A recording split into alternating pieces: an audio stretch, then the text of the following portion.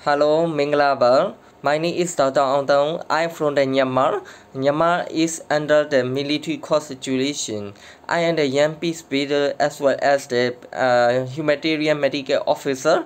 I am studying about the peace building and the conflict transformation at the Malikali University as the Roti Peace Fellowship. I have been working in the conflict-affected area of the Myanmar more than 7 years, working at the UN Agency, World Health Organization, and also international organization, Population Survey International, as well as the DRC, Daniel Refugee Council. As the township project coordinator of the UN agency, I have contributed the design and the delivery of the healthcare services to reduce the inequality and the promotion of the inclusion and social engagement and protect the vulnerable population groups as well as the disadvantaged group. The question I would like to answer from my perspective. Our country,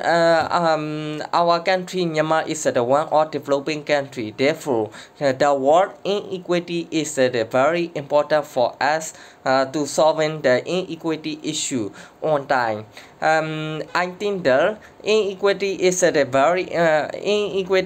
very important social issue to solving on time when the implementation of the program activity. Everyone have to the equal right and the equal opportunity and easily accessible to our healthcare service activity. Social inclusion and health equity is very important linkage.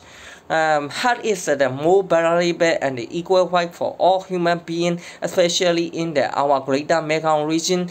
Among the Greater Mekong region is the most country are the least developed country. Therefore, we have to solve the inequality issue on time to overcome the challenges of the health security tree. Difference in the healthcare management can lead to the more discrimination and the social injustice and equal distribution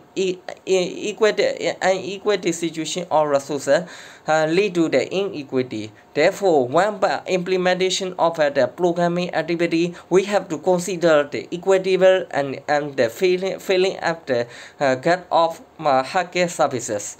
Therefore, I have the one idea to contribute in the journal and the education for the healthcare sector, more promoting the equal right for all and the equal education, including the health for all through the community-based integrated control disease control volunteer network.